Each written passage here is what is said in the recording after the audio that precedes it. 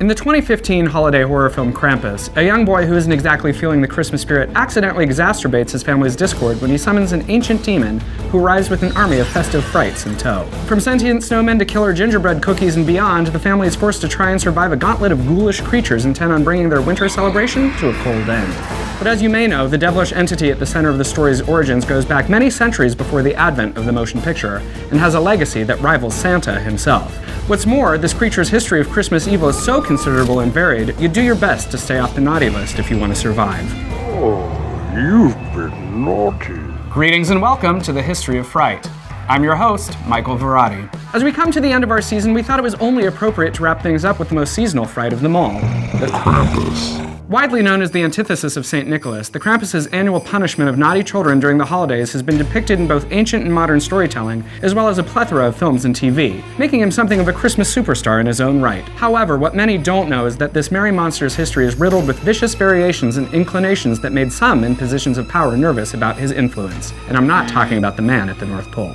The actual beginnings of the Krampus myth reach so far back, folklorists and historians can't quite agree exactly where and how the story began. The most widely assumed theory is that the Krampus, usually depicted as a half-goat, half-demon wrapped in chains, is rooted in pre-Christian Alpine traditions. For those not familiar, the Alpine traditions are based in folklore myths and customs of the Alps, usually amalgamated from ancient German, Austrian, Swiss, Bavarian, Slovenian, and Gallo-Roman beliefs, many of which have tendrils in old forms of paganism. Indeed, the word Krampus itself is derived from an Old High German word for claw, which in turn makes reference to the creature's demonic presentation. In fact, certain scholars believe that the Krampus's horned visage and goat-like physicality infer that he is in actuality another alias for the devil himself, and not, in fact, a separate being.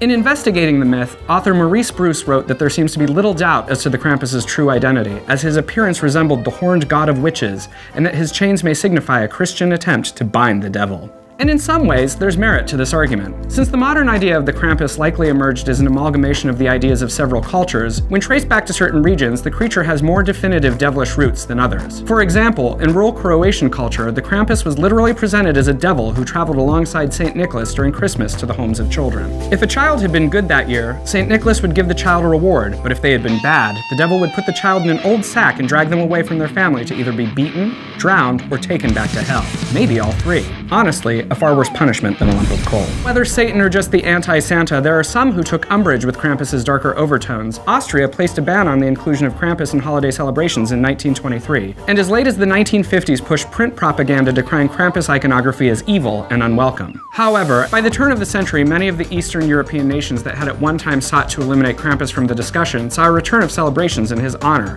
with an appreciation of old traditions being revived. Now, some may argue that the reemergence of Krampus was due in part to the people of these countries wanting to reconnect with their roots, and that may be true, but I also think there's just something fun about being naughty in a season that is so traditionally considered nice.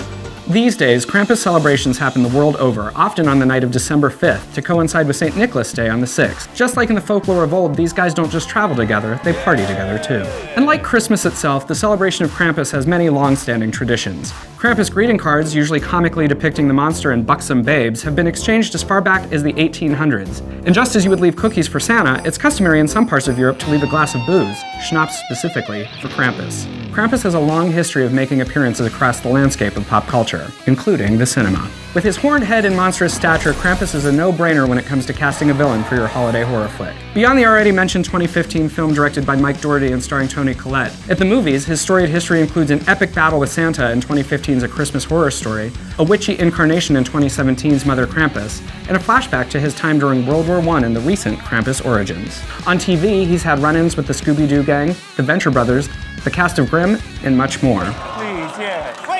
Wait a minute. Who the hell is applauding? Powerful, strong, and willing to punish us if we've been naughty, Krampus is everything Santa isn't, and for hundreds of years, we've loved him for that fact.